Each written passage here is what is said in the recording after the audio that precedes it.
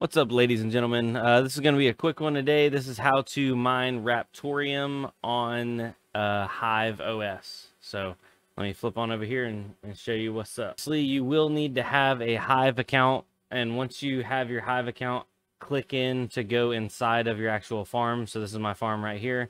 I'm clicking on that, and if you don't know how to already add a rig and all that kind of stuff, once you get to this point, you'll need to click on Boom, create a new farm, and then it'll show up right here. When you click on this, there'll be nothing inside of here, and then you'll need to add a new worker if Hive will load. So you click on add a worker, and then you can add a rig, and then install new, and then it'll prompt you for downloading software to put a USB drive, and you'll flash it. Then you'll take that USB drive, plug it in the rig, fire it up, and then it'll show up here, and it'll show up normally with nothing mining. So you'll just click on the rig, and you'll be like, I need to fire up a flight sheet on that bad boy. So you'll go over to flight sheets, and then you'll click right here on flight sheets. And the big thing is you want to add a new flight sheet. So the coin you want is RTM. That's Raptoreum.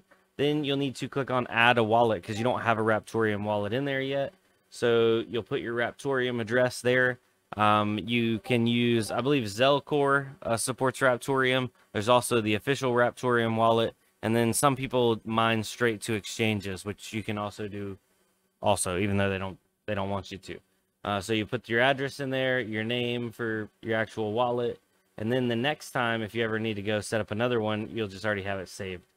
Then the pool, they already have some filled in here, Flock Pool, Our Planet, Supernova, or you can configure in Miner if you want to use a different pool than that. So pick whatever you want. And then if you pick a pool, it'll ask you if they have different servers inside the pool. You just click the closest one to you. So I'm in the US, so I would click North America and then apply. And then for the miner, I was previously using the CPU miner OPT, but I am testing out some of the XM rig. So that's another miner that's come out, also wild rig. I would suggest probably using CPU miner. It seems to be better on AMD, a little bit worse on Intel, but it's been used longer and it's got more, I don't know, backing to it. Maybe that's the right word. I don't know. Once I find out more about the XMR rig or XM rig, I'll do a video on that. For now, you're gonna do CPU miner OPT, create the flight sheet, then you'll click back over here on workers. You'll click on your worker again, and you'll go to flight sheets. You'll find your flight sheet that you just saved, and then you'll click the rocket ship. Once you click the rocket ship, it'll show like a green bar up here at the top, like it has applied, blah, blah, blah, blah. And then you go back to overview, and it'll eventually fire up and start mining. Now, unlike GPU mining, it's not going to have anything right here. It's going to have your stats up here at the top.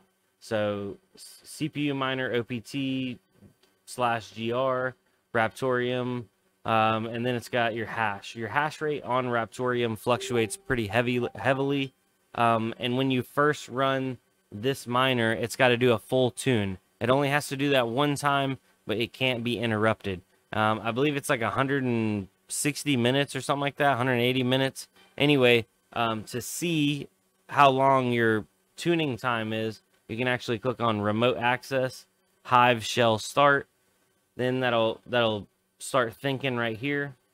You let those little dots roll, because a lot of people are like, man, I don't know how long my tune is. If you turn it off while it's tuning and you start it again, it has to do a full retune again. It doesn't pick up where it left off. Give it 1 second, it'll pop up here. Sorry about that. All right, so now once Hive shell is started, see this little white box with the arrow? You click on that, it'll open a new window. Inside this new window, you're going to type in MINER, miner, hit enter, and then it's going to show up your actual miner mining Raptoreum. If it is still tuning, at the end of every single line, it'll say 150 or 140 or 130 minutes left. It'll tell you how long it's got till the tune's done. And then after the tune's done and it saves it, you can turn the computer off, you can turn it back on, and it's going to use that same tune. So A lot of people are getting tripped up about that. If you're GPU mining on the same one and you type this in and you don't see the CPU miner, to switch, if you look down in the bottom right, it'll actually say switch is Control A plus A. So we'll go Control AA, and there's no other window because I'm not GPU mining on this, so it's not, there's nothing to switch to. Now, when you're done with that, you can just close out that window, leave, close that bad boy out, and let her get to running. Depending on what pool you're using, like on, for example, on Flock Pool, you can go over to Flock Pool, and to see my miner, I just type in your address there and click on, you know, search, and it'll pull up your average hash rate, your hash rate now, and you can go down to your rigs. Go off of your average hash rate for your CPUs, because your now hash rate fluctuates so much because this algorithm has a bunch of different cycles built into it, essentially, like different algorithms is what it is. So it'll go up and go down, but your average, that's what you need to concentrate on. So I think I knocked that out of the park. It's only been 6 minutes.